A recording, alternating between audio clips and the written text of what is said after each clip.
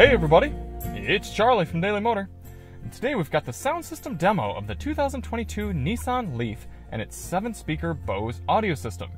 This is going to be an in-depth review. We're going to take a look at how the infotainment system works, take a look at audio adjustments, controls, inputs, speaker locations, Apple CarPlay and Android Auto, then get out on the road and listen to these sample tracks while we're rolling.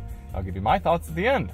Now if you don't care about any of that stuff at the beginning, you just want to hear the music, click ahead in the video. We've got chapters to get you right to the tunes. And if you're sick and tired of hearing the same songs week in and week out on every test, sign up to become a Daily Motor member. There you can hear customized audio tests with songs requested by viewers just like you, all the members. You can also see some behind the scenes footage and support Daily Motor. So if you're interested, check that join button or the link in the description to become a Daily Motor member. Before we get started, let's hop out and take a look at the car.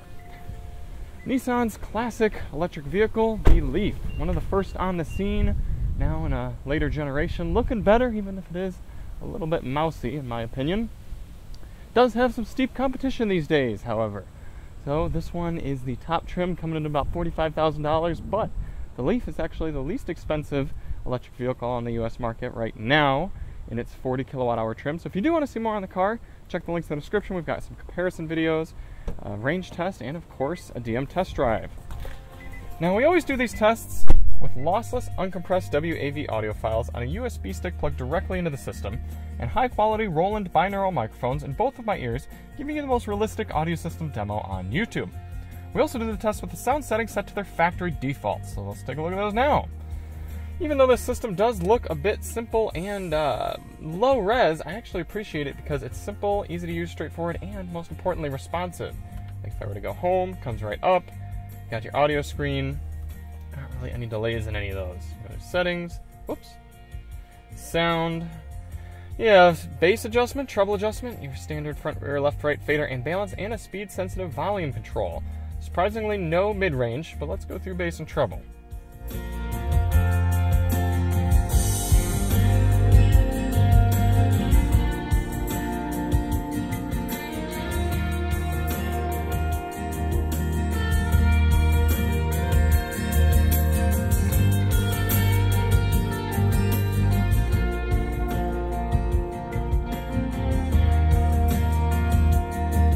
For audio controls in the Leaf, you've got a nice volume knob here on the left side of the wheel, or left side of the screen. Severe thunderstorm warning around current location. Oh, okay, well, good to know. Hopefully we get through this first. It's got nice clicks, easy to use. You also have volume on the left side of the steering wheel. For track selection, you've got physical buttons here, a physical knob there. You can use the touch screen if you're in the audio screen, or physical right here on the left side of the wheel. I love having all those controls, and love having track selection and volume control right next to each other. For audio inputs in the Leaf, you have your standard AM, FM, Sirius XM satellite radio, USB-A, USB-C, Bluetooth, Apple CarPlay, and Android Auto, and that is it. So what does that mean you're missing? Well, no 3.5mm auxiliary input jack, no disc input, and no wireless CarPlay and Android Auto, but you do still have Type-C, so that is a nice addition. For speaker locations, like I said, this is a 7-speaker system, so starting in the bottom left, you have 1 in the door, 2 tweeter, 3, 4 on the other side. Coming into the second row, you've got 6 and 5 door speakers there. I don't know why I counted them out of order. And for your subwoofer, number 7 in the back, this big, interestingly shaped Bose unit just plopped right in the back there. Android Auto and Apple CarPlay demonstrations. Let's start off with Android Auto first. So this is interesting. I'm not getting Android Auto coming up at all from this Type-C port. So I'm actually going to try turning off our music, unplugging that, and plugging into the main USB-A port here, see if that's any different. Yeah, there we go. Right when I plugged into the USB-A port, I got an Android Auto prompt. So I don't know if it's my adapter or what, but something about that Type-C port, it didn't want to play music earlier, and it also didn't want to do Android Auto. So that's surprising, because it does have a little data thing next to it. But either way, we should be able to bring up Android Auto. There we are. We've got Waze coming right up. There is YouTube Music. Come on, go away. YouTube Music. Not the highest resolution, but it does seem to be responding well. And your settings screen. All right, how about Apple CarPlay? There we are. We've got CarPlay up. Looking good, taking up the whole screen. There's your maps right there. Apple Music, and settings. All right, let's get the tunes going again and get out on the road.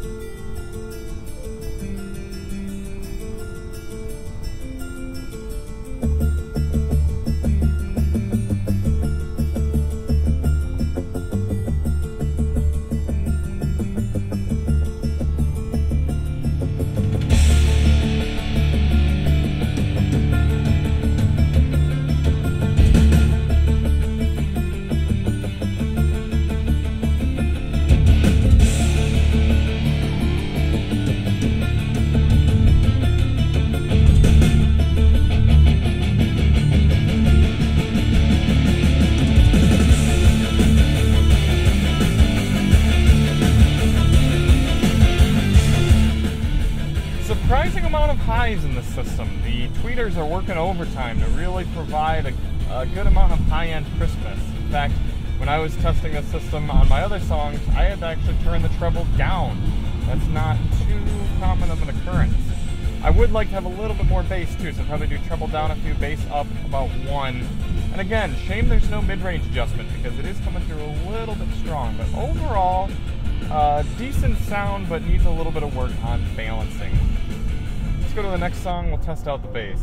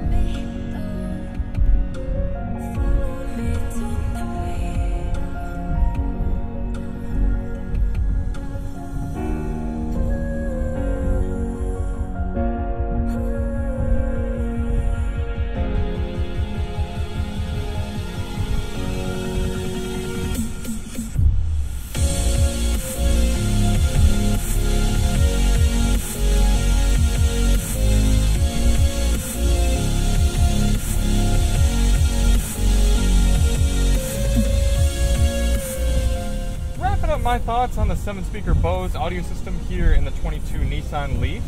It's actually a little bit better than I expected. To be honest, most of this car is built at a price point. It's a little bit econo car feeling in here, and I expected a econo car sound system. It's not fantastic, it's not going to blow your ears off, but I was expecting maybe D, E range, and it's getting a C. Very okay. Makes okay sounds. You're going to be able to listen to most of your music, even a little bit more complex style music. Fine. It's going to be okay. You might want to make some tweaks. I don't think the factory EQs are the best way to go, but we've definitely heard worse. So subjectively and objectively speaking, this thing's getting a C. If you do want to see more on the Nissan Leaf, check the links in the description. We're testing the highway range right now. Getting, we just got 48% battery left with 90 miles down. So, the car should be able to do about 170 miles, give or take, at about 70 miles per hour. But, to see what our actual results are once we get back charged up, check the links in the description, and we've got a DM test drive as well. And we'll see you on the next one. I'm Charlie from Daily Motor, and as always, drive on.